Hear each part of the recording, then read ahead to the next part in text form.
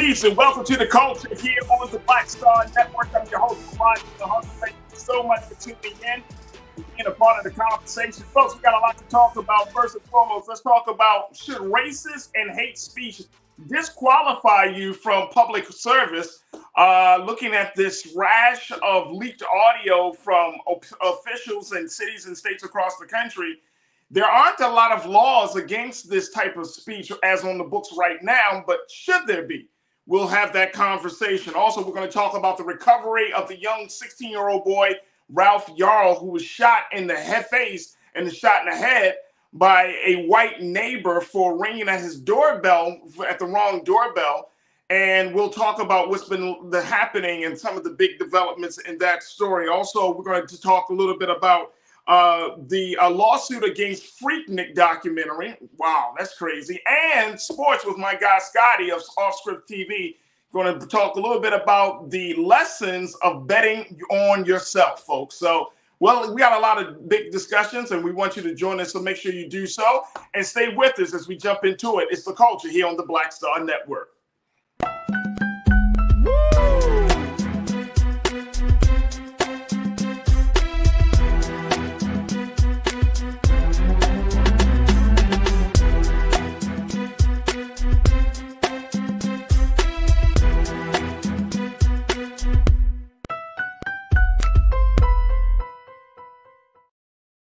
All right, folks, welcome to the culture here on the Black Star Network. Happy Wednesday. I'm your host, Farajii.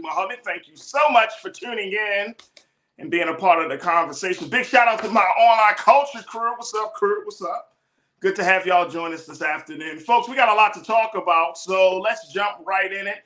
And I'm so happy because it's Wednesday, and I got my sister, Suzette Speaks, who is a TV and digital platform host. She's also an attorney out of the great state of Florida. Why you clowning us? Everybody in Florida is not the same, guys, okay? But good to be here. Happy Wednesday. Happy Wednesday. All right, first, we got a lot of big conversations set up, folks, and we want y'all to join us in the discussion. Make sure you post your comments in the YouTube chat.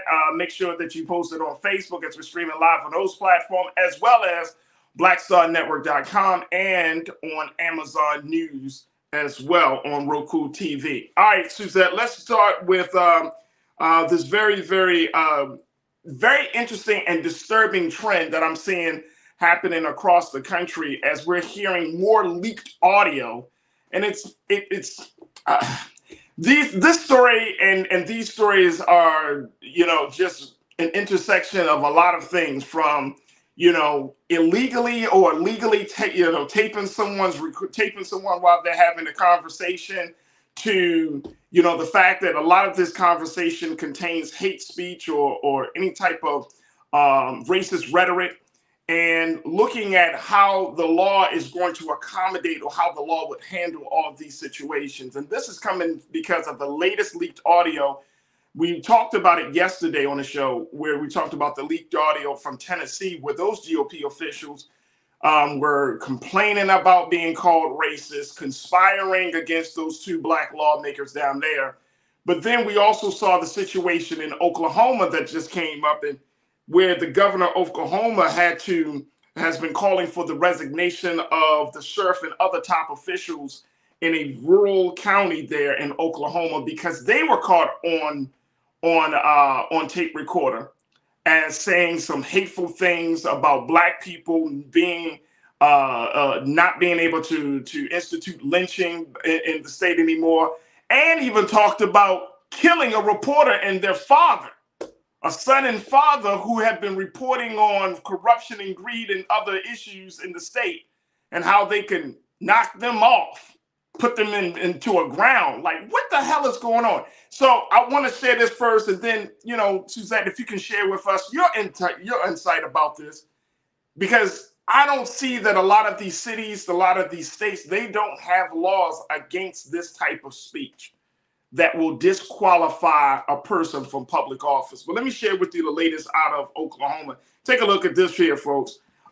This is because of what the governor has said in Oklahoma, and he has called for the resignation of the sheriff and top officials in the county that were recorded talking about beating, killing, and burying a father-son team of local reporters and lamenting that they could no longer hang black people with a damned rope. Governor Kevin Stitt called for McCurtain County Sheriff Kevin Clardy, County Commissioner Mark Jennings, Sheriff's Investigator Alicia Manning, and Jail Administrator Larry Hendricks to step down after the McCurtain County Gazette News published an article over the weekend about what was captured on the recording. The governor said, quote, "I am both appalled and disheartened to hear of the horrid comments made by officials in McCurtain County." He said there's simply no place for such hateful rhetoric in the state of Oklahoma, especially by those that serve to represent the community through their respective office. So this is a Republican governor who is looking to penalize other Republican officials. But my problem is, and this is something that came up, they started an investigation there in Oklahoma, Suzette, and the sheriff's department determined that the recording was done illegally, right?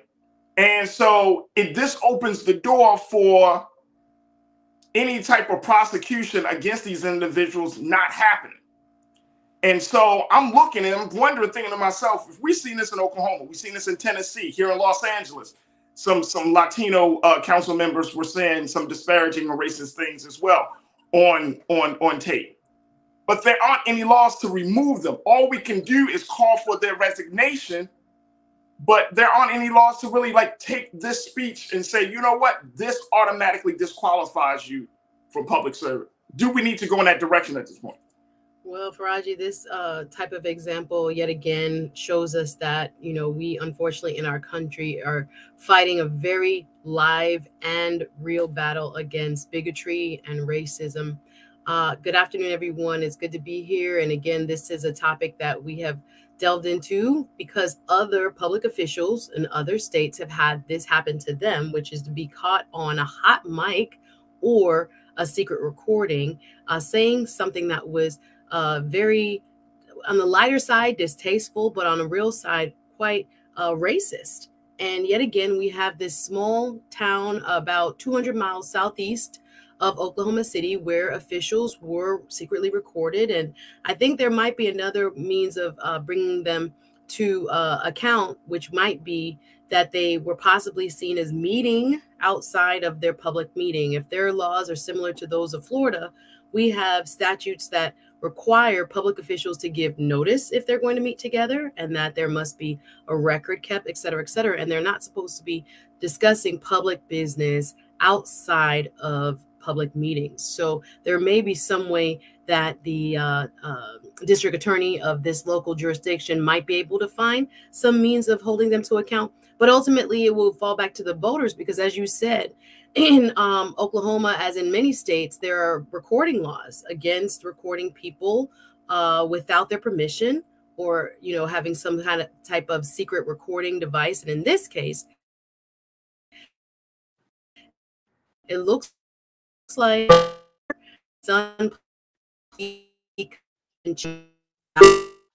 would seem as if there is a big, unfortunately, loophole which will prevent this type of recording to be used against them in a way that could be, you know, prosecuted with what exactly they said. But it's just bad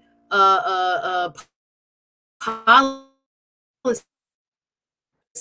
people staying off, and bigotry for an entire group of people.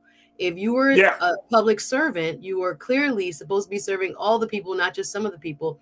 And if you have racist attitudes and you clearly demonstrate them behind closed doors, and unfortunately you're found out in this type of way, it needs to be, or maybe I should say fortunately found out in this type of way, you know, I think the governor is right. They should resign and the voters should demand it. There should be protests in the streets. There should be people signing petitions to remove these individuals because clearly they are not focused on the public good, nor do they see themselves as representing everyone equally.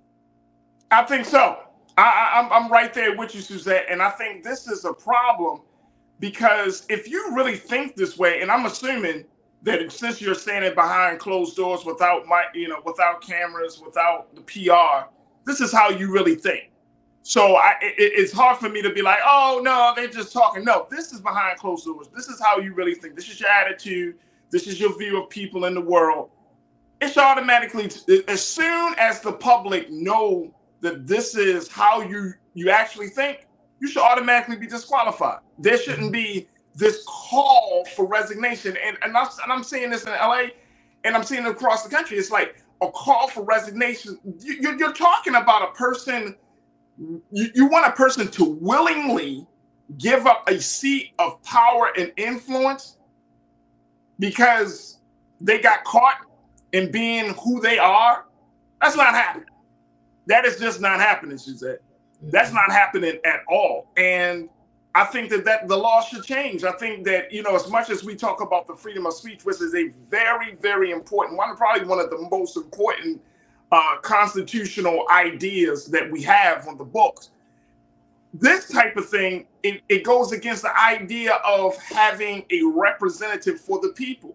You should not be represented, if you are anywhere, you should not be represented by a person that hates you.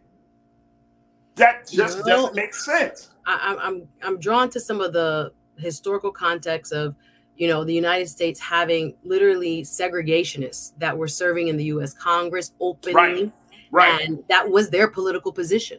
So there will be those who argue that, people should be allowed to serve regardless of their so-called politics and actual bigotry, and that the voters are the ultimate deciders of who will stay and who will go.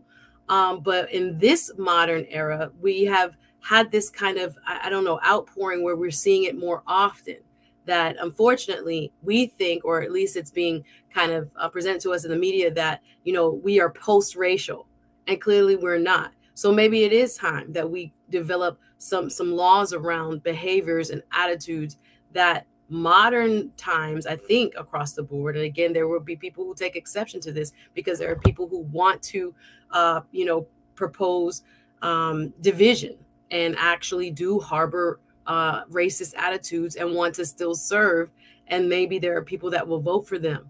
But yeah, I do believe that and I'm also thinking as to whether there will be bodies that will institute these laws against themselves. Do you understand what I'm saying? Right.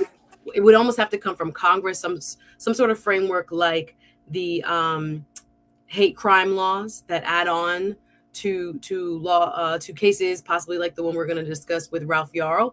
But yeah, it might be high time to actually consider this. But will we see self-regulation? I'm not sure. Right. And that's the big question. Will we see self-regulation, especially in a country where states carry a lot of power when it comes to these type of issues? Folks, we got to take a quick pause. When we come forward, I'm going to get to your comments. Chris Bigg, I see what you got to say. Very interesting comment. Sherilyn, I wanted to share what you got to say, and so many more. So stay with us. We're getting into it, folks, right here on The Culture, here on the Black Star Network.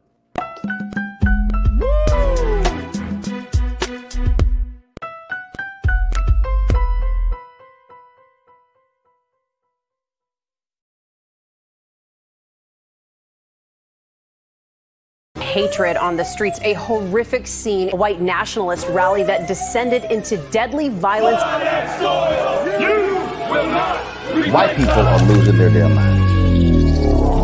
As an angry pro-Trump mob storms the U.S. Capitol, we're about to see the rise of what I call white minority resistance. We have seen white folks in this country who simply cannot tolerate black folks voting. I think what we're seeing is the inevitable result of violent denial. This is part of American history. Every time that people of color have made progress, whether real or symbolic, there has been what Carol Anderson at Emory University calls white rage as a backlash. This is the rise of the Proud Boys and the Boogaloo Boys. America, there's going to be more of this. Here's all the Proud Boys, guys. This country is getting increasingly racist in its behaviors and its attitudes because of the fear of white people. The fear that they're taking our jobs, they're taking our resources, they're taking our women. This is white fear.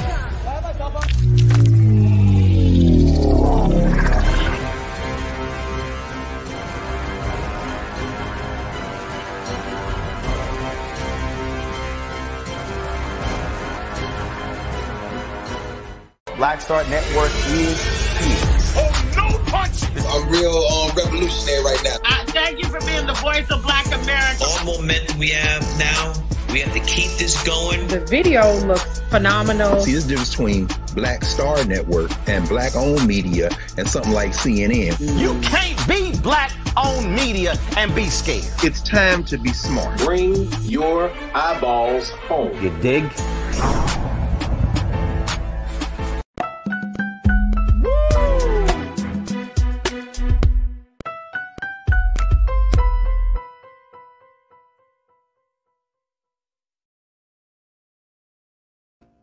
All right, folks, welcome back to the show. We've been talking about leaked audio and, more importantly, talking about the use of racist and hate speech that we're finding that a lot of officials, state officials, are saying in these leaked audios from across the country, from whether you're talking about from California to Oklahoma to Tennessee and more places. More of political officials, more public servants are expressing their disdain, their hatred, and in some cases, like the one in Oklahoma, even going as far to talk about committing murder for individuals that they do not like. Should this level of speech disqualify you automatically, point blank, with no call for resignation? Should it automatically disqualify you from public service? I've been checking in with my sister, Suzette Speaks, TV host and attorney, and I want to hear from you folks. So crew, y'all have been checking in, so many of you. And I'm glad to hear, glad to see some new faces and new voices on this situation. But let me go to Chris B. Chris, you started it off. I don't know, Chris, if you just like to say stuff to ruffle people's feathers. Suzette, I don't know if that's the way Chris likes to roll.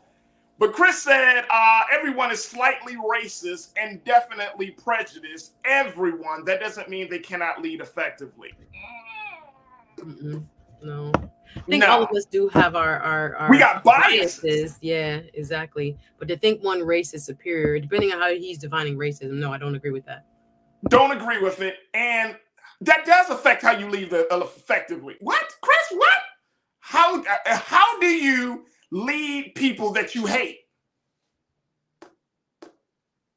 No, Hey, y'all see the tumbleweed running across the screen? It's like crickets. How do you lead people that you hate? If you got a disdain for someone, they're part of your constituency. How can you think about their best interest and well-being? If you hate them, if you don't like them, if you can't stand them, how does that happen? How do you get past it? See, that's the problem in this country, Suzette.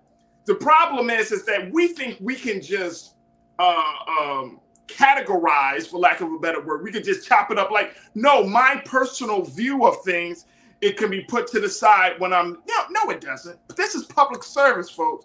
A lot of policies that we see coming into fruition, a lot of policies, whether you're talking about from the federal level all the way down to the local level, that is rooted in someone's attitudes. That comes from someone's beliefs on how they see the world. And I would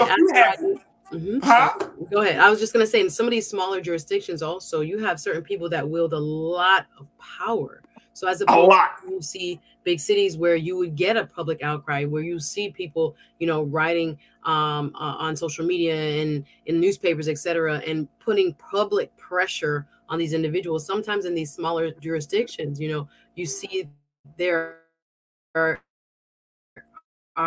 and they are friends when it comes to the different parts of government, and they work together. We've seen it in cases that came out of Atlanta and the shooting of Ahmaud Arbery. We've seen it just recently, the Murdoch family and that terrible case that came forward, and how much power one family kind of exercised over this very small community, being in law enforcement, being attorneys, and being, very respected in a very small community. So you can have, pockets of our people that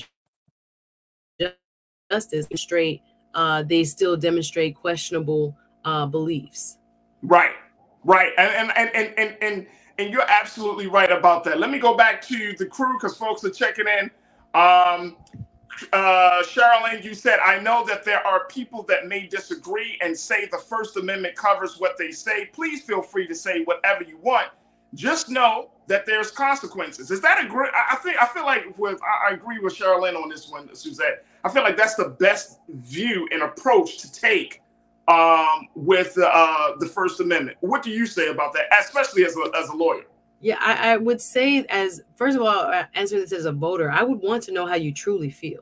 I want you to speak up about your beliefs, because what's very difficult is to kind of regulate closet racists and people who have these beliefs and ideals and carry this ideology quietly while purporting in the public sphere to be equal and want justice for all, where they're secretly, if you're looking at this Oklahoma case here, they were, I would say, considering conspiracy even when they were talking about wishing they could hang these reporters. And I have a excavator, said one public official, and I know where there are 2 deep holes, said another of these 4 public officials. And it was really scary talk. But again, they didn't know they were being recorded. So I'm like, is this the norm? And I think it should be very eye-opening to every voter, so that we are understanding, again, what we sometimes get in the public space is not really who these folks are. And when they are showing us their true selves, they need to be called out, held to account, and voted out, if not removed, if they've broken any laws in their jurisdictions. Absolutely. Absolutely. Pauline, you checked in and said, Pauline Hurt, you said, there's always laws set up to protect these races by not being able to record them without their knowledge. These people are talking about killing people. We need to know who they are. Yeah, I mean, and again, like, the way that this particular recording was done, the reporter in Oklahoma kind of left his recording device there, and because he was investigating corruption and other misuses of state resources from state leaders. So he recorded them. That's why he did it. He recorded them. That's why they're talking about the father, the son, and other folks that are part of this newspaper, the local newspaper there in Oklahoma, to do harm to their family and essentially conspiring to kill them. One would even as far as to say, this is a public official, say, look, I know a guy in the mafia out of Louisiana. He can knock them off. And then another guy say, hey, I know a couple of places that you can dump the bodies. Yeah. And that his pawpaw would have whipped him good. He was not the pawpaw, not to whip them good. Like, what are we doing here? This goes to fitness, to serve. Like, this type of mentality is sickening. And so when they thought they weren't, in the public eye, and they were carrying on this back and forth, it's disgusting. And part of me is happy that it was recorded, even though I know, again, it's inadmissible because it was most likely illegally recorded without their knowledge.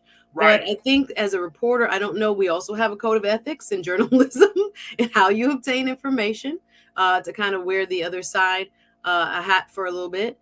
So he has to be very careful. He said that he was being threatened and he felt like his life was threatened. He and his son had purchased or basically run this local print newspaper. It's not available online because I was looking for it. But for more than 40 years, the paper was started in 1905, and they do, investigative journalism and figuring out what's really going on in their downtown, and people didn't like it. So just to kind of hear what really goes on, it is really eye-opening, Farajii. And then look, official Sanika, you checked in and said, look, if there aren't any laws to remove them, the public should definitely shame them and vote them out. They have to make examples of these racist people. I understand, and I would wholeheartedly agree. But unfortunately, we're also living in a time, Suzette and official Sanika, where voter values, people don't care how racist you are, i.e. Trump. People don't care. You have, even outside of the Trump situation, there were races in the 2020 election where people, one guy, I remember reading about one guy who killed his wife. He was a suspect in the murder of his wife. And he was running for public office. Like, how do you know this information? Like, how do you go to the ballot box knowing, you know what? This person is could possibly be a murderer. You know what? This person is a racist. But you know what? Their economics they got a great economic plan. Like, what? You can't a la carte people's character, man. The bar is too low for our too low. Too low. And see, here's why the bar is too low. If And people say, well, vote them out. Well, who voted them in? Exactly. I didn't get a chance to look at the demographics of this particular area because I wanted to see how many Black folks live here, how many people, like if I had more time to research, because I was wondering if they would stand a chance at keeping their seats. That is really scary because it's a quite a prospect if the demographics lend to it. Right. And we already talked about this, is that nearly 60% of Black people in this country live in Confederate states. The original 13 states. This is based on Pew Research. 56% of Black people in this country, folks, we live in states that hate us. Strong, but not. So if we talking about allowing these people in, we got to go back to where are our values. This is the thing that has got, and I said this before. But this is the thing that's on voter that should be on the ballot. Where are our values? If you cannot chop somebody's personality up and say you're good with this, but even though you might have a problem with women, you might have a problem with LGBTQ, you got a problem with Black people, I still like you. You're still going to be the best person. And I even have some Black folks who will take a Republican in part. Or they would take a lawmaker. It could be a Democrat. I don't care. It could just take a person in part and say, well, they are the ones that's going to get us through. This is absolutely insane, folks. I mean, I got to say this. This is absolutely insane. There's no way in the world that you can vote in a racist and expect a racist to think about your best interest. And as a Black person, Latino person, Asian American, that is absolutely insane. Well, I will just caveat that to what I believe is there are people within these states that have ideology that is not friendly and downright bigoted towards minorities. Not every state, not every leader within these states, I think, are standing, on the wrong side of history. There are people that are progressive. There are people that do think, that all humankind deserves the same treatment under the law. But we do have remnants of people that want to take things backwards and have there be kind of like a multi-class tiers under the law. And that's not what this Constitution provides.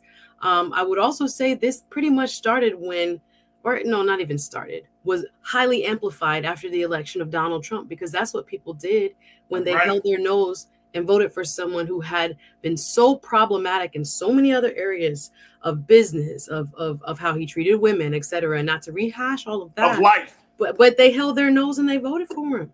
And so there was the prime example of, well, we don't really like the person, but he's going to get us the policy changes that we want and that we need. So we're going to continue to vote for someone who has questionable, character flaws, right? And ideologies and other, behavioral issues of the past. We're going to look past that because we need this person to win because he's popular so that we can get our agenda through. I think that was the biggest example of this type of attempt to parse a politician. Oh, we'll take the good and the bad because we want the good. And again, I think it costs us too much in society in the long run. And we're seeing that played from that national scene down to the levels of government. Absolutely. Absolutely. Folks, we got to take a quick pause. When we come forward, let's switch gears. Talking about racism, let's talk about the recovery of 16-year-old Ralph Yarl. This is the little Black boy who was shot in the head because he knocked on his neighbor's house mistakenly. We'll share with you some of the latest developments, what President Biden had to say, and more importantly, talk about the stand your ground laws that may get this 84-year-old from not doing any prison time. So we'll talk about that. Stay with us. Join us in the conversation. You're tuned into The Culture right here on the Black Star Network.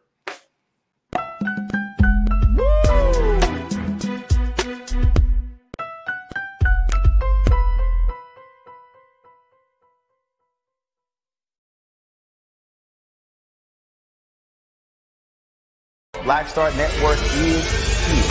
Oh, no punch! I'm real revolutionary right now. Thank you for being the voice of Black America. All momentum we have now, We have to keep this going. The video looks phenomenal. See, there's a difference between Black Star Network and Black-owned media and something like CNN. You can't be Black-owned media and be scared. It's time to be smart. Bring your eyeballs home. You dig? When you talk about blackness and what happens in black culture, we're about covering these things that matter to us, speaking to our issues and concerns. This is a genuine people-powered movement. There's a lot of stuff that we're not getting. You get it, and you spread the word. We wish to plead our own cause. Too long have others spoken for us. We cannot tell our own story if we can't pay for it. This is about covering us. Invest in Black-owned media. Your dollars matter. We don't have to keep asking them to cover our stuff. So please support us in what we do, folks. We want to hit 2,000 people, $50 this month, raise $100,000. We're behind 100,000, so we want to hit that. Y'all money makes this possible. Check some money orders. Go to P.O. Box 57196, Washington, D.C. 20037-0196. The Cash App is $RM Unfiltered. PayPal is R Martin Unfiltered. Venmo is RM Unfiltered. Zelle is Roland at RolandSMartin.com.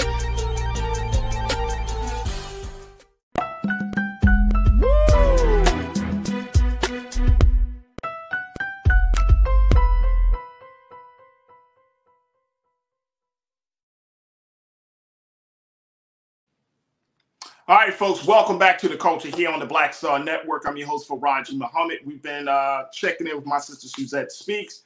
But now we want to switch gears and talk a little bit about the recovery of 16-year-old Ralph Yarl. And if you know that Ralph Yarl is the 16-year-old who was shot in the head when he knocked on the door of a neighbor by mistake looking for his twin brother. The neighbor, Andrew Lester, 84 years old, he was charged over the shooting.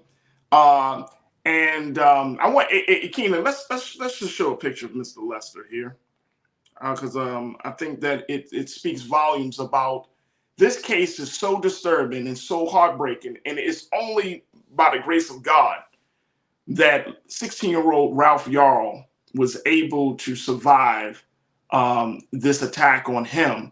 He is in the hospital.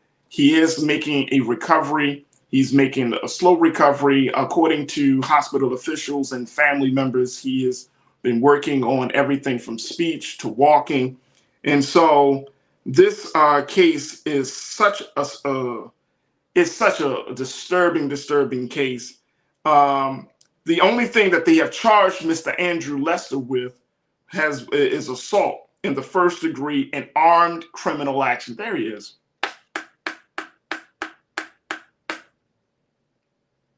Just because a young black boy knocked on your door and you felt, quote unquote, threatened, that you felt like you had to shoot him in the head. Now, the other thing about this is that according to the prosecutors, they have said that Ralph did not cross the threshold of Mr. Lester's home to compel him to take this action. I want to bring my sister Suzette Speaks, TV host, attorney, back into the discussion. It's hard to talk about this case, Suzette. This one is a rough one, Farajii. It's really hard to talk about this. This was only a week ago that this case happened. National attention. There have been so much outpouring of love and support for little brother Ralph. But it's very hard to talk about this situation. It's even harder to see how the police has handled this situation in Kansas City. I was reading the report, and a couple of things. He denied shooting the boy in the head and the arm, telling authorities he believed he was protecting himself from a confrontation. That's the other thing. Sir. No. The prosecutor said that they believe there was a racial component to the shooting. But Mr. Lester has not been charged with a hate crime, and charging documents do not describe any alleged racial bias. The fact that they keep bringing that up it is so curious because I was watching interviews on Joanne Reed and other platforms to try to see if they have given the attorneys, Lee Merritt or Mr. Van Crump, any more information about what they mean about there's a racial component. But that is yet to be seen. But based on just the facts of what we've seen here, there are people who are going to question, you know, what this gentleman, Mr. Andrew Lester, was thinking when he came to his door. It was later at night. He saw a tall figure. He's quite tall. Ralph Yarl is a 16-year-old band student, star musician at his high school. And he decided after the young man rang the doorbell to get his gun and to, through a glass door, shoot him and then shoot him again. Now, there is I wouldn't say dispute, but there are two versions of the facts that Mr. Lester told the police that the student, Mr. Yarl, touched the door handle and was trying to come in. Now, from his hospital bed, Ralph Yarl said, "I didn't touch the door. I rang the doorbell." There were no words exchanged between the two, and then he was shot. So when we look at the possible defenses that Mr. Lester will raise, the facts as they're being presented again, the versions that are coming from Mr. Lester saying that he was in fear of his life is going to be what is in question when we talk about this castle doctrine, or whether I do believe Missouri has a stand your ground law. I'm again licensed in Florida, so I'm more familiar with the Florida stand your ground law, etc. But again, we were talking about a body of law, castle doctrine, which says that you have the right to protect your home. Your home is your castle. And when you have the stand your ground component on top of that, it gets a little bit more complicated because there are a couple of components. Whether there was a trespass, did someone come on your property without being invited, right, illegally? Right. And then was there an actual element of fear? And that is the subjective part, because he says he was in fear of his life. But based on the facts, is it reasonable to believe him is where the question will lie. So, I mean, and I think that's the other part about it. The thing that disturbs me the most is, well, there are two things. One is I don't know how they can deny that there is not a racial component in this, right? Like, you really should check it out. But then two, the stand your ground piece, because this is a very controversial law. It started, of course, in Florida, and it kind of spread out all to other states across the country. So let me just share with folks. Let me just share with y'all really quickly, folks, around what this stand your ground law being enacted at a state level, and it allows these individuals, any individual, to protect themselves with the use of reasonable force, including deadly force, to prevent death or great bodily harm. Right? As it states, as of right now, there are 28 states that have the stand your ground law on the books. Alabama, Alaska, Arizona, Arkansas, Florida, Georgia, Idaho, Indiana, Iowa, Kansas, Kentucky, Louisiana, Michigan, Mississippi, Missouri, Montana, Nevada, New Hampshire, North Carolina, North Dakota, Ohio, Oklahoma, Pennsylvania, South Carolina, South Dakota, Tennessee, Texas, Utah, and West Virginia, Wyoming. 28 states that have this law on the books. And there's a component of this law, as you know, Suzette, and I'm just sharing this for those who don't know, where the duty to retreat or an obligation to step back and avoid confrontation where possible is removed under most stand your ground laws, and it's dubbed shoot first laws by critics. Yes. So we saw this again first in the common law, which was brought to this country from England, which common law means basically judge-made law, and from the custom, right? So there was an understanding, again, your home is your castle, and you have the permission to not invite anyone who you do not want to be there.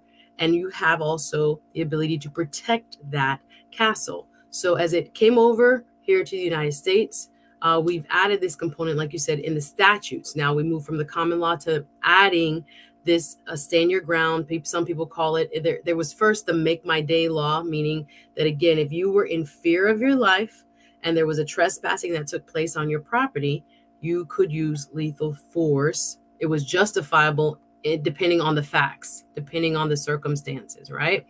Now, as you have pointed out with the stand your ground, before in the common law, when you had castle doctrine, you had a duty to retreat. When the imminent threat went away, you no longer could use lethal force because, again, the threat now has ended, and then the person whose home or castle it was then had to stop because no longer were you in fear.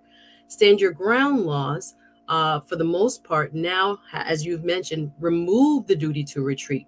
So you can still use lethal force under certain circumstances to protect yourself or others, right? It would be justifiable in certain cases. So what we're probably going to hear Mr. Lester argue is that he was indeed in fear, as he put it, because remember, initially he was questioned and let go.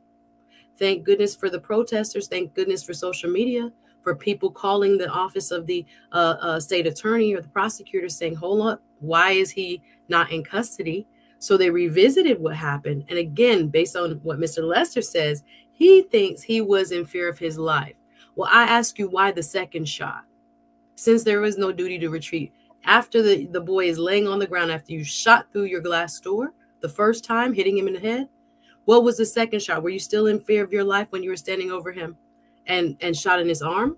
So that, I think, is where we're seeing these now charges levied, because again, you do not have a duty to retreat, but was there actual a fear, and actually was there trespass? Is really, I want to go back to the first element.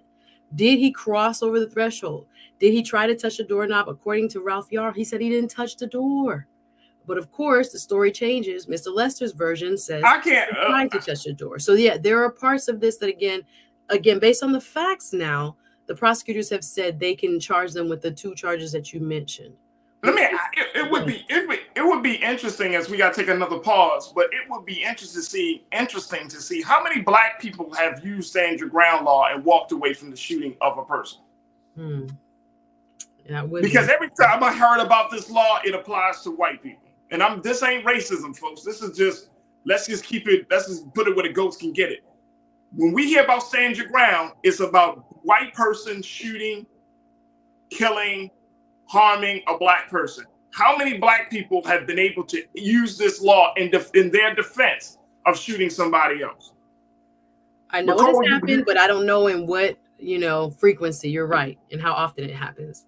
Right. McCall, you said, it seems to me like this stand your ground law only applies to certain people. I'm just saying, that's what I'm saying. That's what I'm saying. Look, I got to take a quick pause. When we come forward, more of your comments, crew. I want to hear what you're saying about this as we're talking about the recovery of your little brother, Ralph Yarl. A lot of money has been raised. I'll even share with you what the president had to say and so much more. So stay with us. It's The Culture here on the Black Star Network.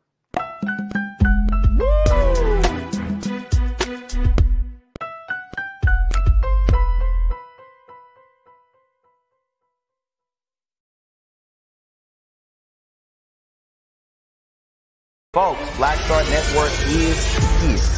Oh, no punches! I'm real revolutionary right now. Support this man, Black Media. He makes sure that our stories are told. Thank you for being the voice of Black America, Roland. I love y'all. All momentum we have now, we have to keep this going. The video looks phenomenal. See, this difference between Black Star Network and black-owned media and something like CNN. You can't be black-owned media and be scared. It's time to be smart. Bring your eyeballs home. You dig? Pull up a chair. Take your seat. The Black Tape. With me, Dr. Greg Carr, here on the Black Star Network. Every week, we'll take a deeper dive into the world we're living in. Join the conversation only on the Black Star Network. Hi, I'm Dr. Jackie Hood Martin, and I have a question for you. Ever feel as if your life is teetering and the weight and pressure of the world is consistently on your shoulders? Well, let me tell you, living a balanced life isn't easy. Join me each Tuesday on Black Star Network for A Balanced Life with Dr. Jackie. We're all impacted by the culture, whether we know it or not. From politics to music and entertainment, it's a huge part of our lives, and we're going to talk about it every day right here on The Culture with me, Farajii Muhammad, only on the Black Star Network. I'm Deborah Owens, America's Wealth Coach, and my new show, Get Wealthy, focuses on the things that your financial advisor and bank isn't telling you, but you absolutely need to know. So watch Get Wealthy on the Black Star Network.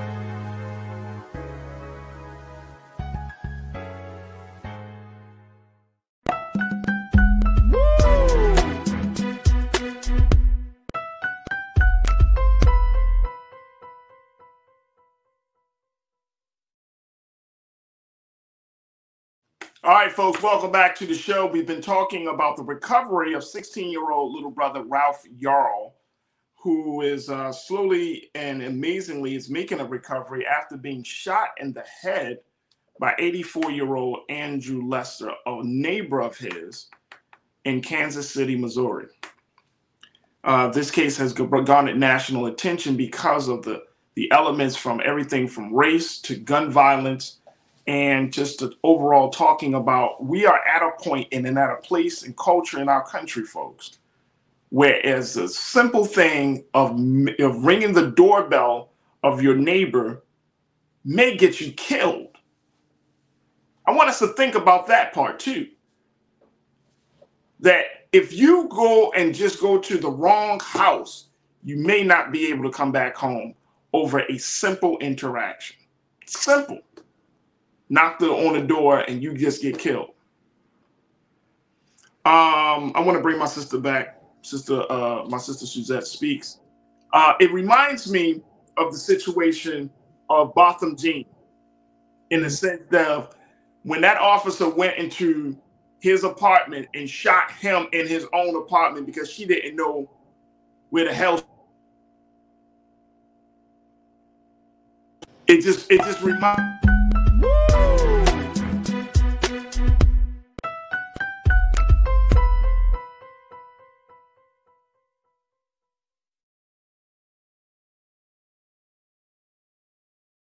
When you talk about blackness and what happens in black culture, we're about covering these things that matter to us, speaking to our issues and concerns. This is a genuine people-powered movement. There's a lot of stuff that we're not getting. You get it, and you spread the word. We wish to plead our own cause. Too long have others spoken for us. We cannot tell our own story if we can't pay for it. This is about covering us. Invest in black-owned media. Your dollars matter. We don't have to keep asking them to cover our stuff. So please support us in what we do, folks. We want to hit 2,000 people, $50 this month, raise $100,000. We're behind $100,000, so we want to hit that. Y'all money makes this possible. Checks and money orders go to P.O. Box 57196, Washington, D.C. 20037-0196. The Cash App is $RM Unfiltered. PayPal is R Martin Unfiltered. Venmo is RM Unfiltered. Zelle is Roland at RolandSMartin.com. Black Star Network is here. Oh, no punch! I'm real revolutionary right now. Thank you for being the voice of Black America. All momentum we have now, we have to keep this going. The video looks phenomenal. See, there's a difference between Black Star Network and black-owned media and something like CNN. You can't be black-owned media and be scared. It's time to be smart. Bring your eyeballs home. You dig? Hatred on the streets, a horrific scene, a white nationalist rally that descended into deadly violence. White people are losing their damn minds. As an angry pro-Trump mob storms the U.S. Capitol, we're about to see the rise of what I call white minority resistance. We have seen white folks in this country who simply cannot tolerate black folks voting. I think what we're seeing is the inevitable result of violent denial. This is part of American history. Every time that people of color have made progress, whether real or symbolic, there has been what Carol Anderson at Emory University calls white rage as a backlash. This is the rise of the Proud Boys and the Boogaloo Boys. America, there's going to be more of this. Here's all the Proud Boys, guys. This country is getting increasingly racist in its behaviors and its attitudes because of the fear of white people. The fear that they're taking our jobs, they're taking our resources, they're taking our women. This is white fear.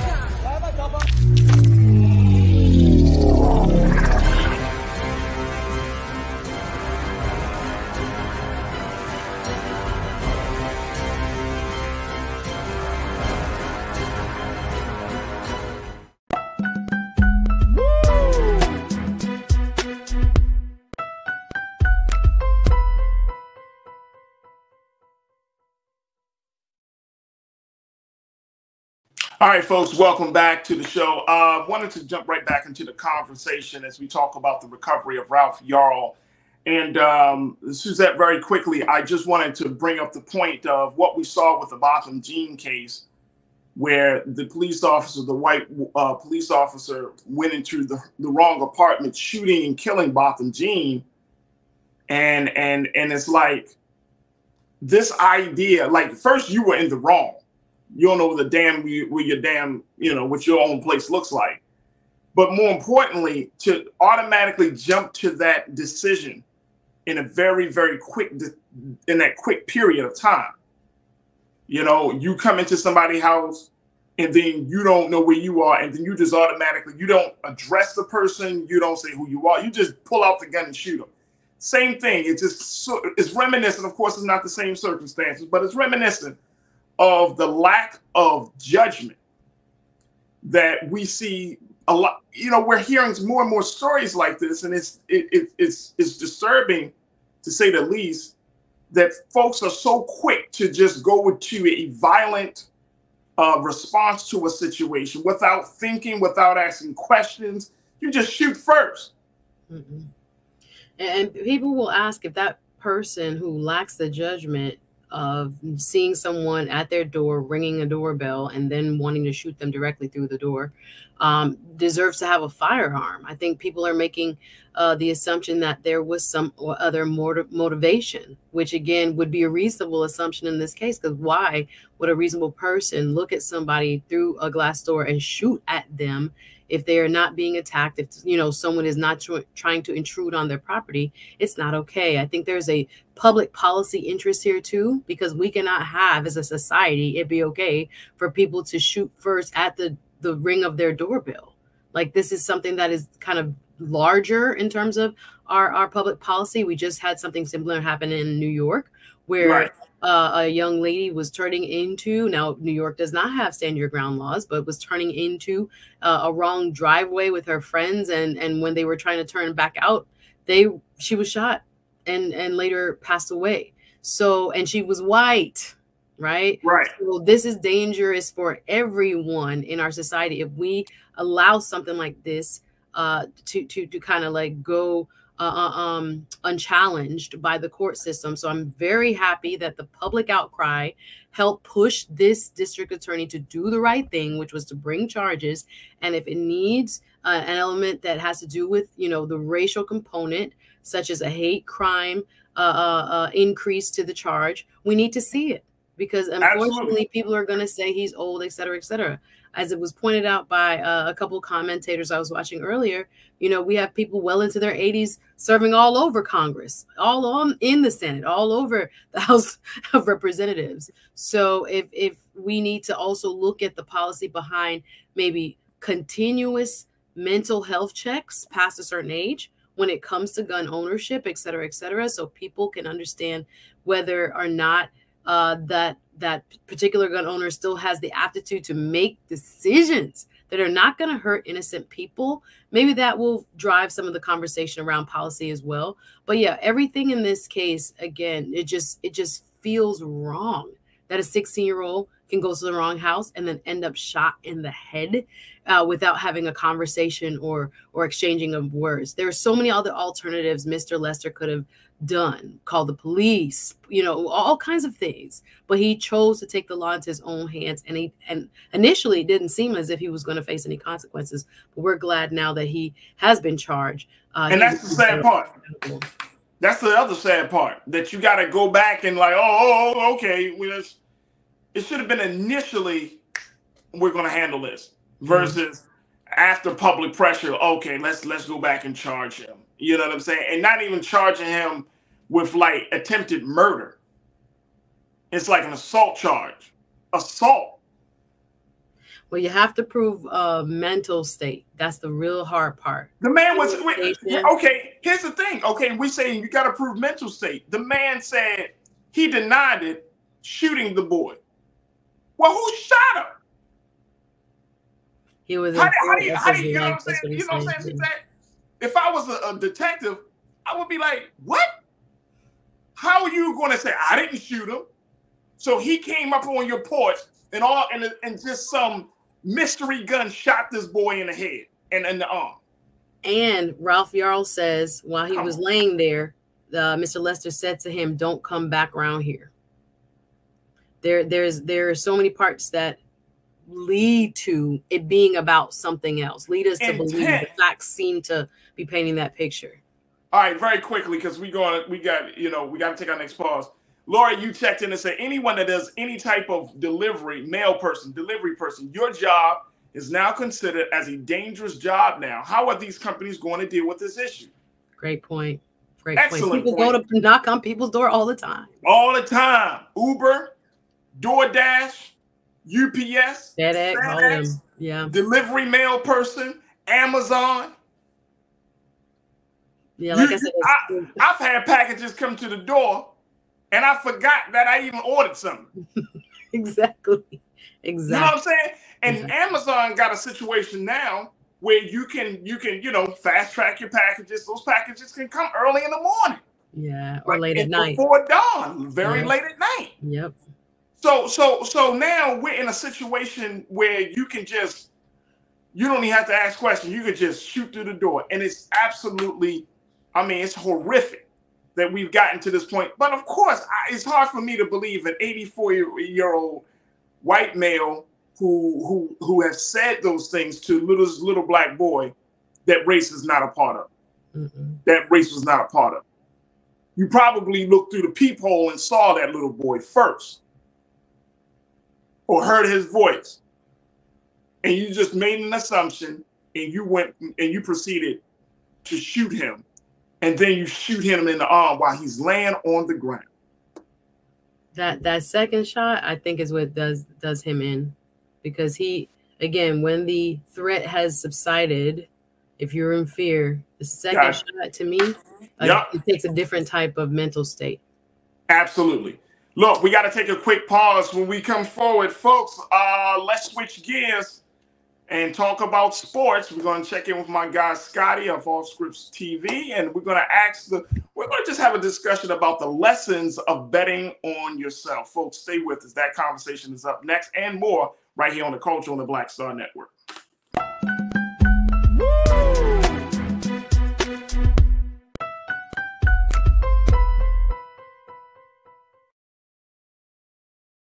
Hatred on the streets, a horrific scene, a white nationalist rally that descended into deadly violence. White people are losing their damn minds.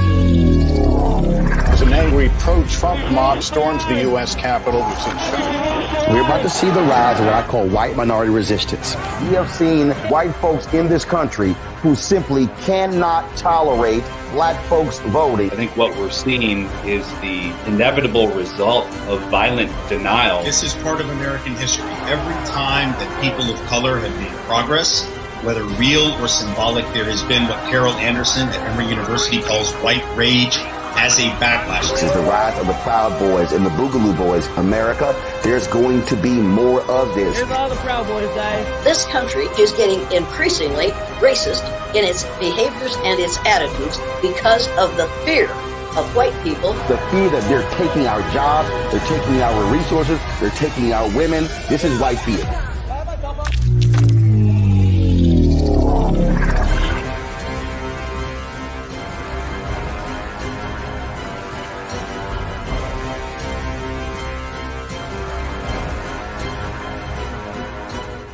Pull up a chair. Take your seat. The Black Tape with me, Dr. Greg Carr, here on the Black Star Network. Every week, we'll take a deeper dive into the world we're living in. Join the conversation only on the Black Star Network. When you talk about blackness and what happens in black culture, we're about covering these things that matter to us, speaking to our issues and concerns. This is a genuine people-powered movement. There's a lot of stuff that we're not getting. You get it, and you spread the word. We wish to plead our own cause. Too long have others spoken for us. We cannot tell our own story if we can't pay for it. This is about covering us. Invest in black-owned media. Your dollars matter. We don't have to keep asking them to cover our stuff. So please support us in what we do, folks. We want to hit 2,000 people, $50 this month, waste $100,000. We're behind $100,000, so we want to hit that. Y'all money makes this possible. Check some money orders. Go to P.O. Box 57196, Washington, D.C. 20037-0196. The Cash App is $RM Unfiltered. PayPal is R Martin Unfiltered. Venmo is RM Unfiltered. Zelle is Roland@RolandSMartin.com. Hi, I'm Dr. Jackie Hood Martin, and I have a question for you. Ever feel as if your life is teetering and the weight and pressure of the world is consistently on your shoulders? Well, let me tell you, living a balanced life isn't easy. Join me each Tuesday on Black Star Network for A Balanced Life with Dr. Jackie. We'll laugh together, cry together, pull ourselves together, and cheer each other on. So join me for new shows each Tuesday on Black Star Network, A Balanced Life with Dr. Jackie.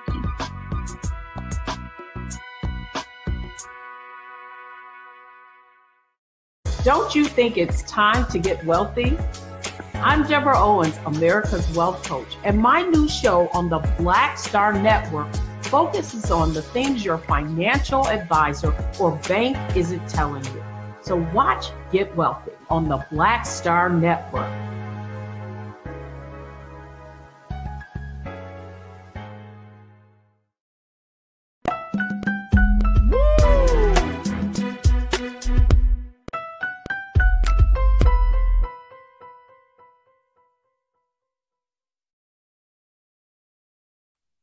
All right, folks, welcome back to the show. Thank you so much for tuning in. I'm your host, Farajii Muhammad, and this is The Culture here on the Black Star Network. All right, let me just have this different conversation as we talk about sports, but it's also a conversation that I think can apply to life in general, as sports is always about life in some way, shape, or form. So in a few moments, we're going to be checking in with our sports contributor, Scotty from Off Script TV. Still got my sister, Suzette Speaks, as we talk about the lessons of betting on yourself. And this comes out of the big news coming from the NFL, where NFL quarterback for the Philadelphia Eagles, Mr. Jalen Hurts, who was a part of the Super Bowl, who went to the Super Bowl this season, he has agreed to a new deal with the Eagles, becoming the highest paid player ever. His contract that was negotiated, a 5-year, $255 million contract extension. Look at the face of Jalen Hurts. Hey, Keenan, let's just blow that face. Of course, this was during the game, but I'm sure he was feeling the same way once he got the word that this deal was going to happen. $255 million. He has a contract averaging $51 million per year in new money, with $179.3 million guaranteed. And guess what, folks? He's only been a starter for 2 seasons. Wow. Now, here's the thing. I wanted to have this discussion with my brother, Scotty, my sister, Suzette, because there is this cultural mantra that we always been saying, oh, bet on yourself, bet on yourself.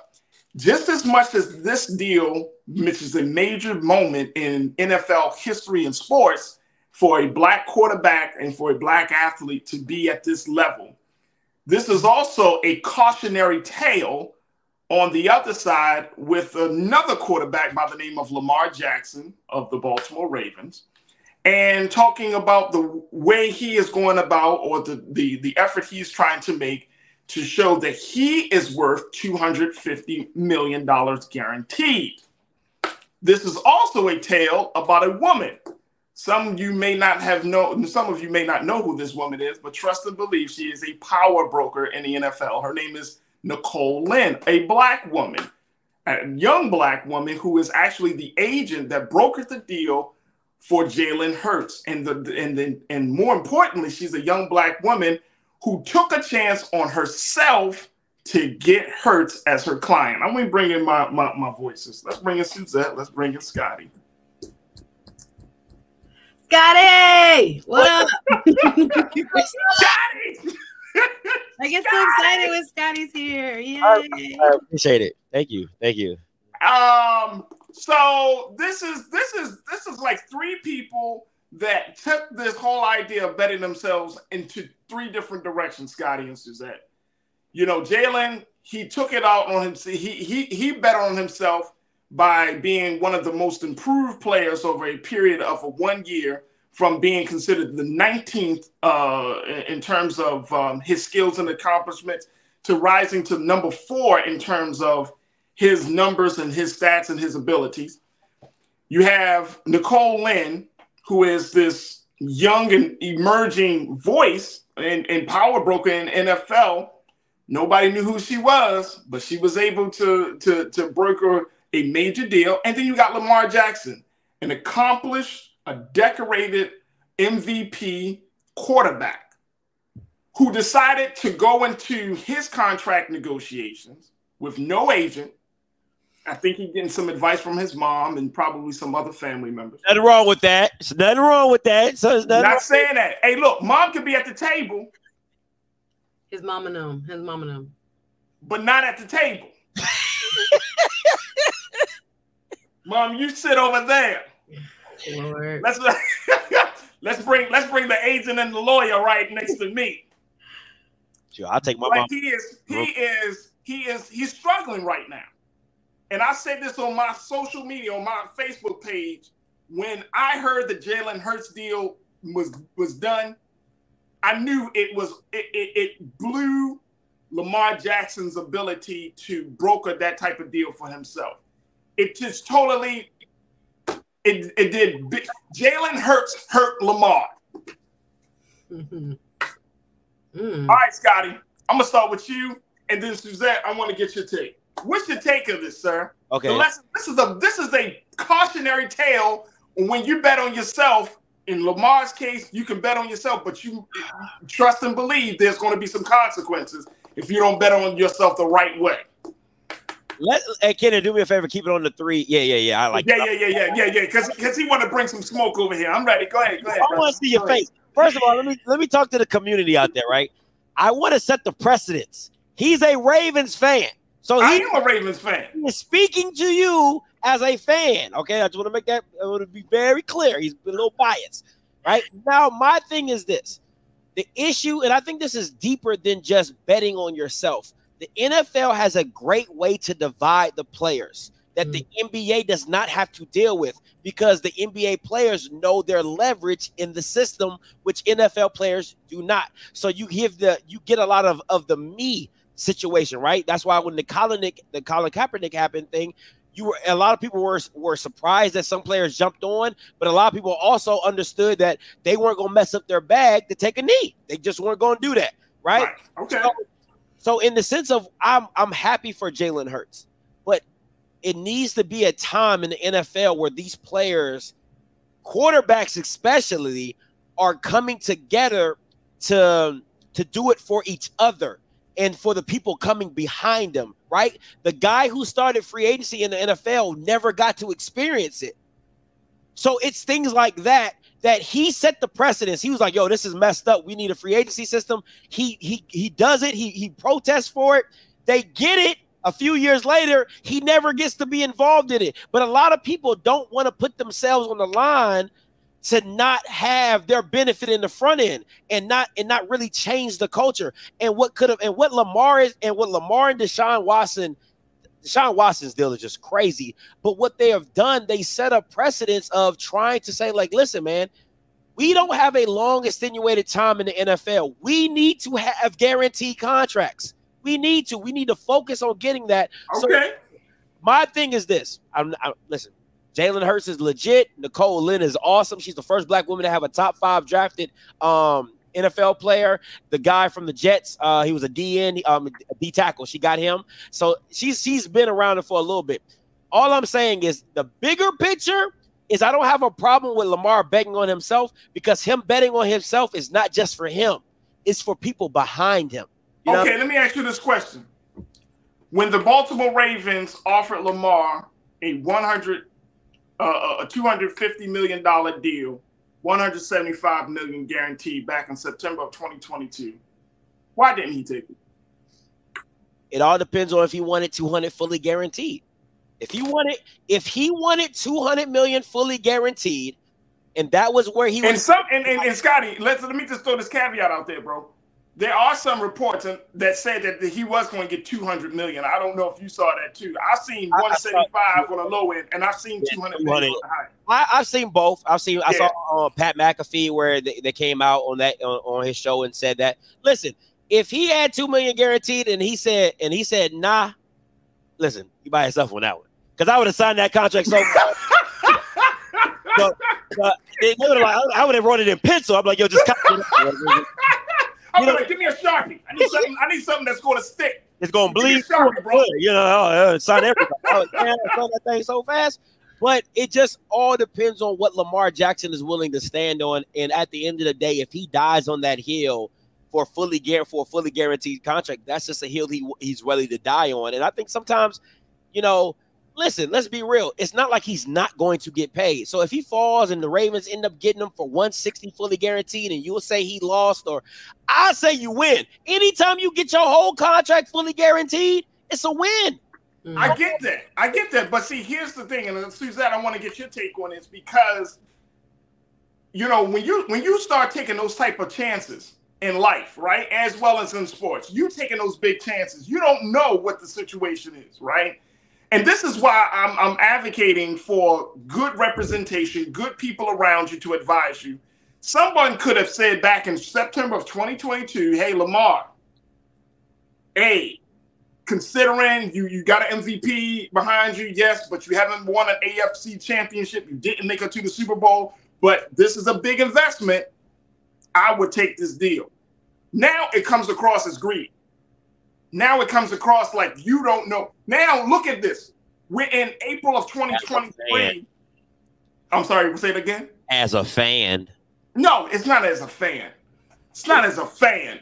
Look, now we're in April 2023, and now he's it looks crazy. Suzette, talk to me. What's your take on it? Listen, I can't get in to the weeds because I'm a lightweight a bit when it comes to this. I want to ask more questions, and probably I have answers to here. And Scotty, I'm hoping you can illuminate me on why is it different from the NBA to the NFL? Is it the collective bargaining power as to why NBA players tend to have more guaranteed money? Yeah, they've it's just they have guaranteed contracts. So every sport has guaranteed contracts, but the NFL, right? So it's just when you're in the NFL, the money that you get on signing, if like that's your guaranteed money, right? So if you get, let's say like Deshaun Watson, he's 230 guaranteed. Well, he gets a signing bonus, and then everything else is guaranteed after that. Well, if it's not guaranteed, you get what you get, and then if they cut you the next year, you don't get more of that money. That money is gone. You know what I'm saying? So that's why a lot of teams, they do that post-June cut, because it's called an active roster bonus, right? When you're on a roster, active roster bonus. So sometimes that kicks in. So it could be some teams, it might be 1 million for a player. For some players, it might be 20 to 15 million if they're on the active roster bonus. So you have different things like that. So to me, when it's in the NFL, that's why I never have a player trying to get everything they can, because the next year he can blow his knee out, he can blow his back out. Right. And that money is just gone. You know what I'm saying? So get everything you can. Right. If you're at the top of the mountain, just try to go for it. So that's my thing.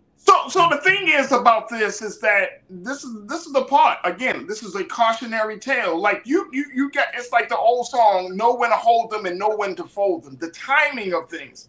Let me just share very quickly with folks. Keenan, let's put that quote up on the idea of this timing and preparation. This is what Kelly Lynn, this is what the black woman the dynamic agent of Jalen Hurts, what she said she did. Nicole. Oh, Nicole, excuse me. I said Kelly. Nicole, thank you. Let's put the quote up there very quickly, Keenan, before we take our next pause. This is what she said. Take a look at this, folks. She said, looking at, this is coming out of USA Today. It's a classic story involving timing, preparation, social media, and hustle. Nicole Lynn sent Jalen Hurts a direct message, a DM on Instagram, making her pitch as he ramped up for the draft process in 2020 after finishing up his college career at Oklahoma.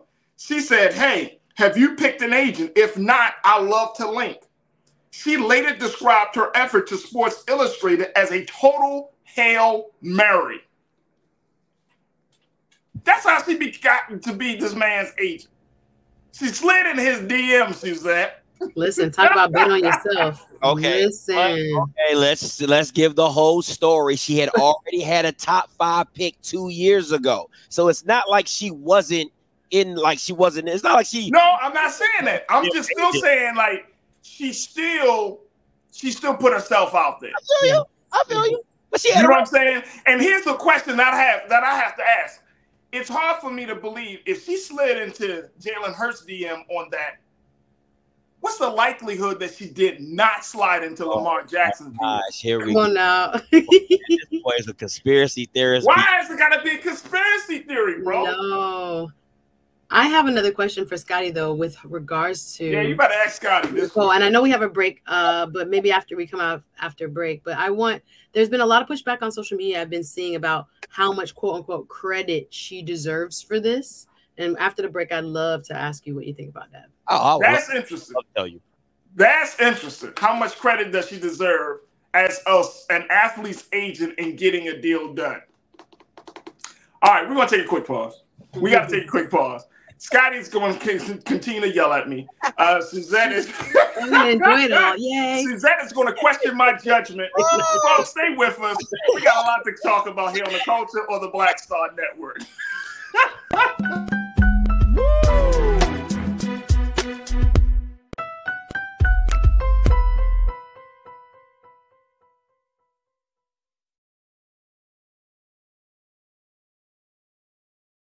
When you talk about blackness and what happens in black culture, we're about covering these things that matter to us, speaking to our issues and concerns. This is a genuine people-powered movement. There's a lot of stuff that we're not getting. You get it, and you spread the word. We wish to plead our own cause. Too long have others spoken for us. We cannot tell our own story if we can't pay for it. This is about covering us. Invest in black-owned media. Your dollars matter. We don't have to keep asking them to cover our stuff. So please support us in what we do, folks. We want to hit 2,000 people, $50 this month, raise $100,000. We're behind 100,000, so we want to hit that. Y'all money makes this possible. Checks and money orders go to P.O. Box 57196, Washington, D.C. 20037-0196. The Cash App is $RM Unfiltered. PayPal is R Martin Unfiltered. Venmo is RM Unfiltered. Zelle is Roland at RolandSMartin.com. Black Star Network is here. Oh, no punch! I'm real revolutionary right now. Thank you for being the voice of Black America. All momentum we have now, we have to keep this going. The video looks phenomenal. See, this difference between Black Star Network and black-owned media and something like CNN. You can't be black-owned media and be scared. It's time to be smart. Bring your eyeballs home. You dig? Hatred on the streets, a horrific scene, a white nationalist rally that descended into deadly violence. White people are losing their damn minds. As an angry pro-Trump mob storms the U.S. Capitol, we've seen We're about to see the rise of what I call white minority resistance. We have seen white folks in this country who simply cannot tolerate black folks voting. I think what we're seeing is the inevitable result of violent denial. This is part of American history. Every time that people of color have made progress, whether real or symbolic, there has been what Carol Anderson at Emory University calls white rage as a backlash. This is the rise of the Proud Boys and the Boogaloo Boys. America, there's going to be more of this. Here's all the Proud Boys, guys. This country is getting increasingly racist in its behaviors and its attitudes because of the fear of white people. The fear that they're taking our jobs, they're taking our resources, they're taking our women. This is white fear.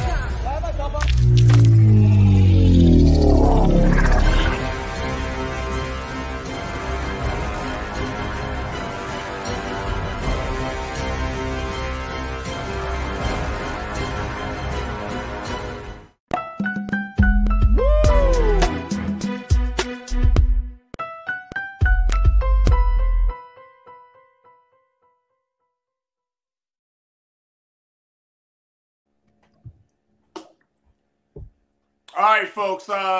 Welcome back to the show. I am. Well, let me just share this with you. We're talking about the lessons of betting on yourself. Talking sports. Got my guy Scotty. Got my sister Suzette. This is a picture of Nicole Lynn. This is the agent for Jalen Hurts. There's the sister right there. Nicole right there. Jalen Hurts. This is the agent that helped to broker the NFL. Historic deal, 255-year, $255 million, $179.3 million guaranteed for the Super Bowl quarterback. With only 2 years as a starter in the league, he has become the highest paid player in NFL history. And with a black woman, and I'm hearing LaShonda, you checked in. LaShonda Gladden, you say his whole management crew are women. Love it, get it, ladies. So apparently Jalen Hurts got a bunch of women around him, and he does have a girlfriend. So he's being supported by a bunch of women on his team to lead him to success. Binders full of women. Sorry. What did you say? I said, like Mitt Romney says, binders full of women. Sorry. Binders. No, but I really wanted to ask Scotty because a lot of people, not a lot, I saw, I'm going to read the comments and I want to see, posted on the Shade Room, posted on all these other places, that I saw a few comments that stood out to me that said, this is too much about her. He's the one that put in the hard work. He's the one that, goes hard in the gym and on the field. They're almost putting her front and center. And it's unwarranted. And I thought to myself, I don't know that that's a majority opinion, but I saw it a couple of different places by different, online people. So I wanted to know, maybe Scotty and yourself, what do you think about that? Is Nicole Allen a pivotal part to his obtaining such a lucrative all-time largest ever contract? Or should we be talking more about him, the athlete, and his abilities, talents, and the hard work he's put in? Or is it a combo? I just, since I saw that, I kept thinking, who thinks like this? And I want to know if that's something that's very, common or pervasive. As an agent, you only can negotiate what your client is worth. 90% goes to Jalen Hurts. 10% is what she does in the background. Now, this is the thing with agents, right? Because I actually have a friend who is he actually is an NFL licensed agent. He says there's a database that you can go and pull everybody's contract up. And they have all the terms and agreements and whatever, and you literally copy and paste, and you add whatever you want to add to make your client. So let's say Farajii is my client. He's a wide receiver. He's top 3, and the last contract was this. Okay, I want to see him go here. So that's how he becomes the highest paid receiver in the league. And that's why that term doesn't mean much, because it really doesn't, because what's coming. Joe Burrow's coming. Justin Herbert is coming. So that's going to last for about 2 months, and then Joe Burrow's contract is about to hit, and then he's the highest paid, because Joe Burrow going to be like, Jalen Hurts shouldn't be getting more than me. I'm taking the Bengals to the Super Bowl. Okay, did you hear me? The Bengals. So, you know what I'm saying? And look, this is the face Lamar Jackson will have. With Lamar. Okay, and this is going to my point, right? This is my point. Oh, no. The only reason I would tell Lamar Jackson to get an agent is because the NFL is making it harder to do negotiations without an agent. You can't contact teams in the background if you're just a regular person, you're not certified. You can't reach out on behalf of him. because they're making it harder for you not to have an agent. So it just makes sense to have an agent. But if you still want to better yourself by yourself, I mean, listen, if you're making $160 million and your agent gets, I believe, like 4 or 5% of that, dude, just take the just take the damn tax bill. Like, Jesus, I would love that for 5%. Praise God. Wait a minute. See, no. I gotta say this because Scotty, this is you and I are thinking the same way, bro. This is let me share this with y'all. There's a book that I've been reading called The Laws of Human Nature. It's by Robert Greene. He wrote the book 48 Laws of Power. There's a section in the book called Success Delusion. And in the book, as it talks about the very simple principle, he said that sometimes you can be so successful in one area of your life that you can delude yourself into thinking you're going to be successful in another area of your life without help. No, so that's Michael Jordan with baseball. That's real. That's Michael. Look, we can name 5 people on our hand very quickly. Donald Trump going into being a president. You see what I'm saying? Success delusion. Because you can think, oh my gosh, I'm this guy in this space. If I, for example, said, oh, I know how to do TV and radio. I'm a broadcaster. I can do what Scotty does and be a sports guy. Please, that's any time.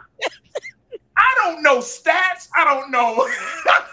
I don't know where players coming from college. I don't have that. I'm deluding myself. And we see this in our culture all the time where people think you're great in one area.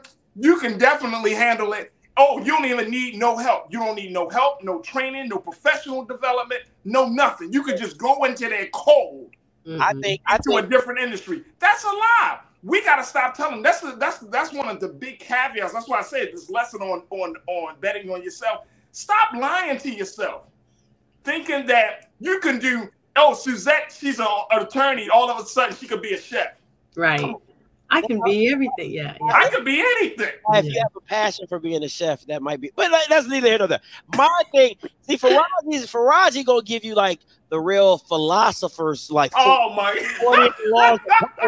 Listen, I'm the dude from the street. I pay for it, okay? I pay to get. I'm not. Listen, I'm a thousandaire. I don't touch my oil. I pay people. Hey, Scotty. You and me are the same dude, then, brother. Man, listen. Let me tell you. I'm not the guy. Look, I'm not the guy. Oh, dude. Hey, bitches. Hey, look, I will call a plumber, an electrician. I will call. Look, somebody said, well, Farajii, when I had my hair cut low, they were like, do you cut your own hair? Why would I cut my own hair when they're at barbershop? I pay for. That's me. That's the guy. So if I'm in a situation and I have to talk to people across the table, boardrooms, I'm bringing my publicist, I'm bringing my lawyer, I'm bringing my manager. No. I agree. You guys are professionals. You train for this. Facts. I agree with you on that one. I agree. I just listen because women be trying to like you. If you're not a man, I'm like, I ain't a man. That's okay if y'all gotta call up to help. That's okay. That's all right. That's all right. AAA. I ain't chasing. You have other strengths. Praise God. You have other strengths. No. Here's the thing about being a man, Suzette. The man knows his limitations. And that's all right. That's good. And his weaknesses. He knows what he can do and what he can't do. I'm not that guy. Listen, as long as it get done. I'm not that guy. I don't know how to build homes. I don't know how to install pipes and all of. Well, why don't you know how to do that, baby? No, you don't know how to an expert at everything. That's you preaching. No, you preaching past the collection play because I know this is betting on yourself, but as men, okay, men bet on yourself, okay. If you know you can't do what you because women be like, oh, I need a man too. Well, I ain't that guy. You gotta be honest. You gotta be honest. It's not to say you can't evolve. Listen, and this is not to say you can't evolve or you can't learn the new skills. I'm just saying, where I'm standing at this current moment as we're having this conversation, I'm not your guy. Come on, man. But take me. Knowing is half the battle. Knowing is half the battle. When you need help, you need help. This is all right. Look, We got a couple of moments left, but I want to, Scotty and Suzette, where does this take this? Suzette, you know, if a black woman, I don't care if it's, you know, Scotty said 10%, the sister is now in the spotlight for making things happen. Oh, yes. I can't so where do we go with this? Yeah, no, I think she's going to continue to be a superstar agent. I wonder again, now I think, you know, could any agent have done this? I don't know that that's true. That is true. You think so? That is absolutely true. Well, again, I'll let your expertise speak to that. I'd have to kind of research that. Let me ask you this, right? Like in certain situations as a lawyer, right? There's certain things that you just like, I do like trial. Some trial attorneys will be like, yo, you if you need a trial attorney, like I'm your guy, right? A specialty. But when you're in the NFL agent, all you're trying to do is find the best athlete and hope that they pan out to what you think they're going to be. So when that time comes for them to, because what she's doing, she's invested in him, right? When he was going for rookie training, she paid for that. When he was going to like for his NFL draft and all that stuff, she pays for everything. So she's investing in him. So, but is that bad though? No, all I'm asking is like whether it's an art. So back to my trial lawyer friends, including myself, when I look at negotiation and how, you know, things come out when it comes to big dollar cases, everybody's not created equal. Right? They might be same amount of years of practice, etc., and say they're just as good. But I know there are people that will get you, you know, the 5-figure to 6-figure versus the 7-figure. So I'm just wondering if there are agents that demonstrate different levels of capabilities, and if she therefore has now set herself apart, or you're saying this is common among agents and that they have basically the same amount of like capability because of, you know, I guess you're saying like the open share of all information of all contracts. And it doesn't seem like there's kind of this, you know, a gray area where there's some art and there's some finesse and there's some, you know, I think the art and the finesse that you're speaking of is like knowing ownership and knowing general manager relationships. Okay, the relationships of that stuff of like how like, hey, these people are pretty harsh negotiators. They won't go over this. So, you know, just knowing who you're dealing with, because Lamar wouldn't know that, right? Because never been in all those rooms. He's never talked to all 32 GMs. You know what I'm saying?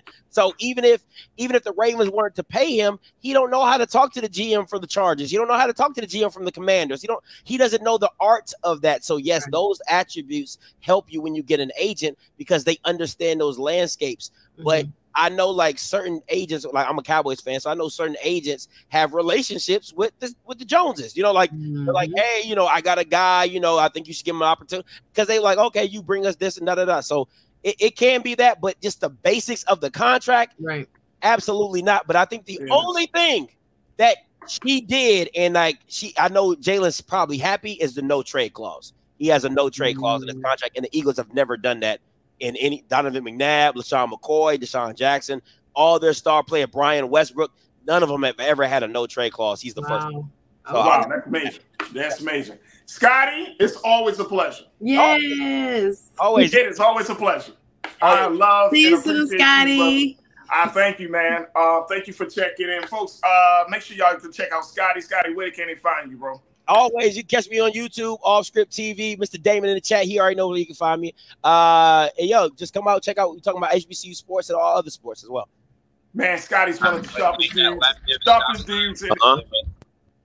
I'm telling you, one of the sharpest dudes in the industry to talk about sports, freshest voices out there. And I'm always happy that he joins us here on The Culture, here on the Black Star Network. Thank you, Scotty. Appreciate you. Man. Y'all take it easy. See you soon. All right. Hey, Suzette, my guy, Real Brooklyn said, as a man, I know my limitations. Let's just say it'll be the best 2 minutes of her life. Lord, have mercy. Have mercy, Lord. Have mercy. Speaking of which,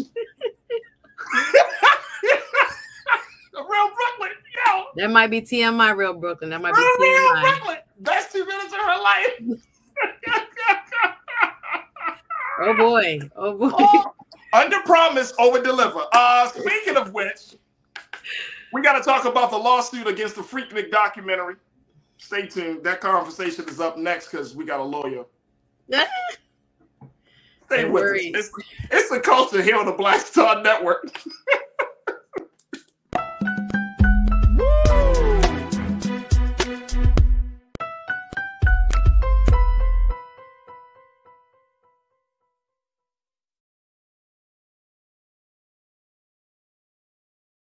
Black Star Network is here. Oh, no punch! I'm real revolutionary right now. Thank you for being the voice of Black America. All momentum we have now, we have to keep this going. The video looks phenomenal. See, this difference between Black Star Network and black-owned media and something like CNN. You can't be black-owned media and be scared. It's time to be smart. Bring your eyeballs home. You dig? When you talk about blackness and what happens in black culture, we're about covering these things that matter to us, speaking to our issues and concerns. This is a genuine people-powered movement. There's a lot of stuff that we're not getting. You get it, and you spread the word. We wish to plead our own cause. Too long have others spoken for us. We cannot tell our own story if we can't pay for it. This is about covering us. Invest in black-owned media. Your dollars matter. We don't have to keep asking them to cover our stuff. So please support us in what we do, folks. We want to hit 2,000 people, $50 this month, raise $100,000. We're behind 100,000, so we want to hit that. Y'all money makes this possible. Checks and money orders go to P.O. Box 57196, Washington, D.C. 20037-0196. The Cash App is $RM Unfiltered. PayPal is R Martin Unfiltered. Venmo is RM Unfiltered. Zelle is Roland at RolandSMartin.com.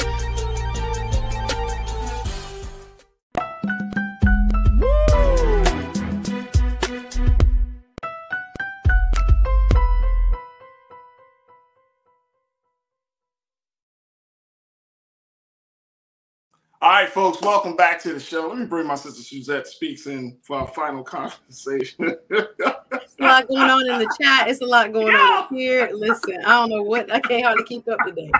What in the world? Oh, boy. No comment. Y'all are wild right now. Y'all are all over the place. Y'all are all over the place. All right, very quickly, I want to share and talk about this lawsuit against the Freaknik documentary. We got a lawyer on the panel, y'all. She a lawyer. And she don't just play one on TV. She's a real one. Aunties and uncles worried right now. If you was in Atlanta, 94, 95, 96, you real. I don't understand that. No, check this out. Now they come out, they're saying that Freaknik documentary won't come out until next year. Yeah. 2024. And people are already sweating in 2023. What did y'all do at Freaknik? I'm so glad I was too young to be at Freaknik. I'm telling you. All right. Let me just say this very quickly. A group of black women professionals, take a look at this, folks, because this is the situation is that there's this lawsuit against Freaknik, and some black women are saying they do not want to have this documentary put out. Take a look at this. This is coming from Black Enterprise. A group of black women and professionals comprised of one politician, 3 high-level corporate executives, and one judge have lawyered up and are threatening to sue Hulu in hopes of stopping the documentary's release, according to News One. One woman, a married mother of 3 who makes over $1 million annually, believes the documentary shows her in an unflattering light. And there are already videos circulating online she doesn't want her children to see. Dang. Is that the one? Is that her? I don't want to make light of it because listen, no. We must make light of this. This was a wild time. This was a different time. Suzette, you gotta break this down to me, sis. You gotta help me with this. No, well, what happens is, I mean, people's images are being utilized 25 years past an event that they didn't even realize they were being, recorded, or that it would be used in an actual documentary later on. So you have people who, again, in their early 20s, late teens, even young adulthood, from around HBCUs and other colleges that went to Atlanta for, this kind of very wild spring break experience. Again, predominantly Black people that were participating. And here we are, 20 some years later, and there are images of you from when you were, a young person, juking and slipping and sliding. And it is really worrisome for many. And, you know, people have careers now. 20 years later, we thought, oh, wait, no one had cell phones back then. We're good, right? Wait a minute. Time out. This is crazy, because I like how people say, well, damn, there wasn't no cameras. Let me tell you, I remember the 90s had cameras, y'all. When did the 90s not have cameras? But when did people remember them old school joints that we did y'all not see that? The heavy ones. What did you think that video was doing? You was like, girl, he put the little VHS joint right in there, put that joint, he walking around. What? Ooh, you like, girl, ain't nobody gonna see this. And the footage survived. And the footage, what do you think was going to happen to the footage? I don't think they could have predicted they was going to Come on. But see, here's the thing. The fact that you want to stop the documentary, again, folks, we got to accept the fact that this is part of our culture. This is part of our history. It is what it is, right? And if you're afraid that you are going to be seen in some unflattering light, that you don't want your children, like, you first and foremost have a conversation with your children now. That's called damage control. That's called preventive damage control. Hey, you sit the little ones down, especially the daughters. Hey, Aaliyah, Farajii. You might see some things that Mama and Auntie did. You can't just use my image, Farajii. You can't just use my image, though. That's the thing. You can't use my image. Why? Is this up for? And that's what I'm saying. From a legal perspective, is it some sort of violation of law? Well, yeah. Well, that's what they're going to image in a documentary. This is for document. This is not like a movie. This is not like, this is a documentary. But this they is did not different type of format. But I hear what you're saying. But the argument that's going to be made, and I don't know which way it'll go if it actually makes it to court. But they're going to argue that it is utilizing their image without their permission, that they did not allow for, you know, this producer, of course, is Luther Campbell. Uncle Luke is producing this film. And it's going to come down to like fair use doctrine, whether this is something that was, again, in the public domain for a certain amount of time, and it has been substantially altered enough to be utilized in this type of way.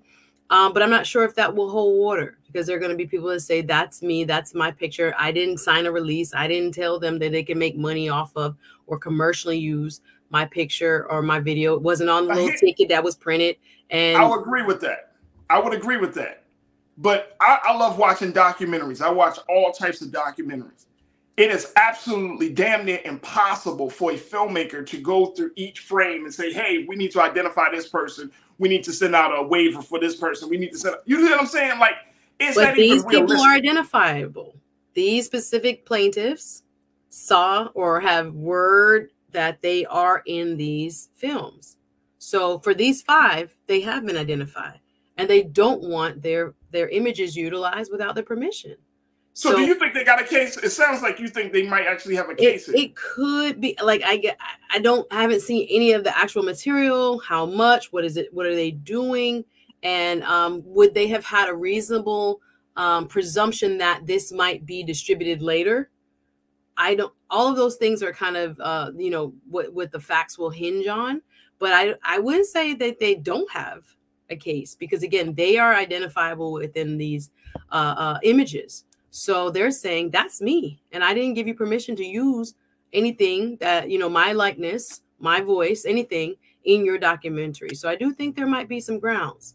Hey, look, my question is, what were you doing to make you so afraid? Conscious thought, you checked in and said, it all depends on what angle they are viewed from.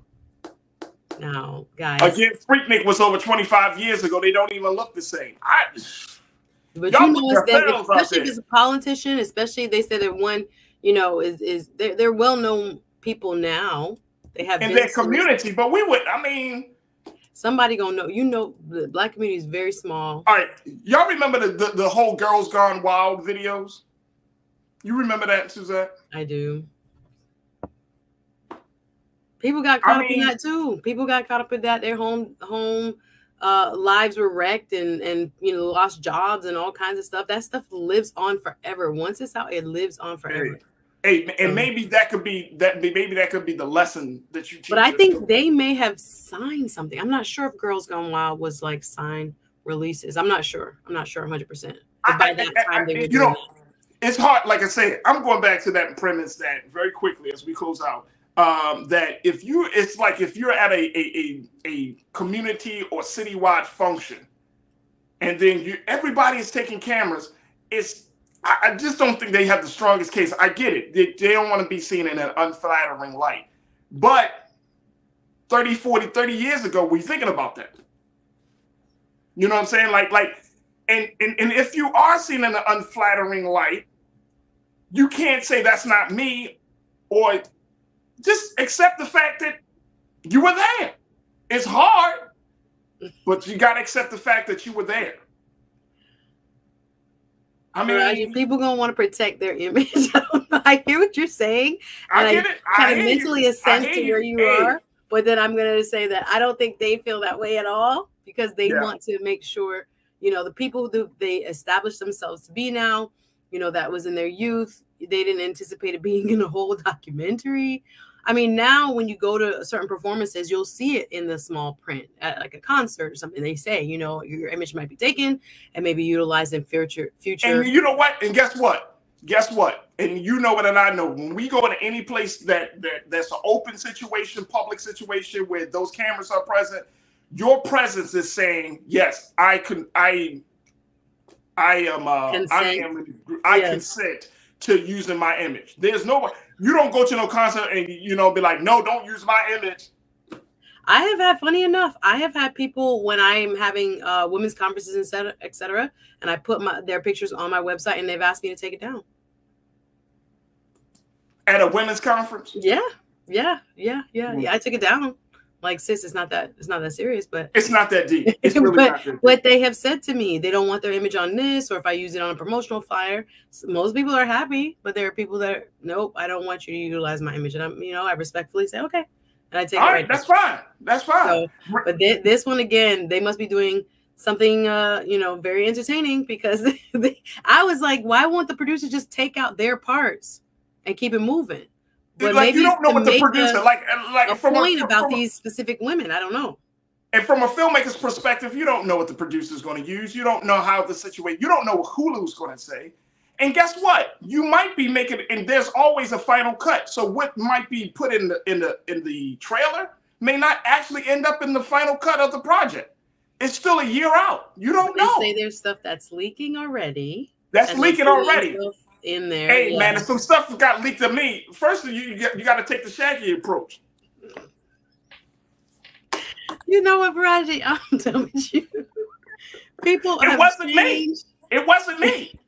They lied. Auntie, that looks like you. It wasn't me. They have changed their lives.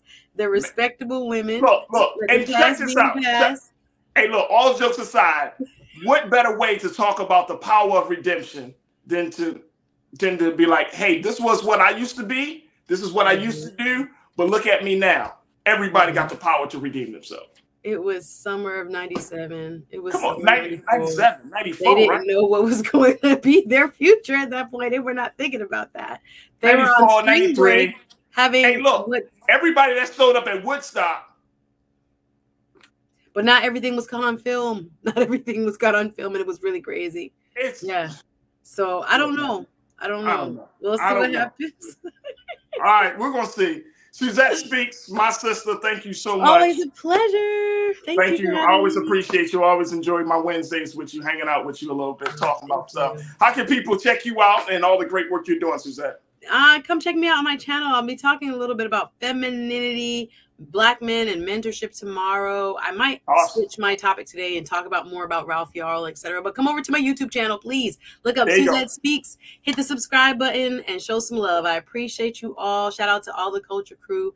Always having a great conversation here on Wednesdays. I really talking it, but thank you, Rob. I appreciate you. I appreciate you, Suzette. Thank you so much for joining us here on The Culture. See you next week. As always. All right, folks, that's going to do it for us. Make sure you continue to show your support for us here at the Black Star Network. Go to our website today, blackstarnetwork.com, and download the app. And most importantly, make sure that you offer your finances as we continue to fuel a movement, a digital platform like no other. So go to Black Star Network, follow us on social media as well. Also, check me out on social media at The Real Farajii on Instagram and Farajii on Twitter. We'd love to connect with you. And, of course, continue to show up for us each and every day. Thank you for all of the new watchers of today's show. And thank you for my day ones, Culture Crew members. I truly, truly appreciate y'all so much, so much, so much. All right, stay tuned. Up next is Roland Martin Unfiltered. As always, never be afraid to challenge what's wrong. Stand for what's right while being yourself in the process. God willing, we'll chat tomorrow for another exciting set of conversations right here on The Culture, right here on the Black Star Network. Peace.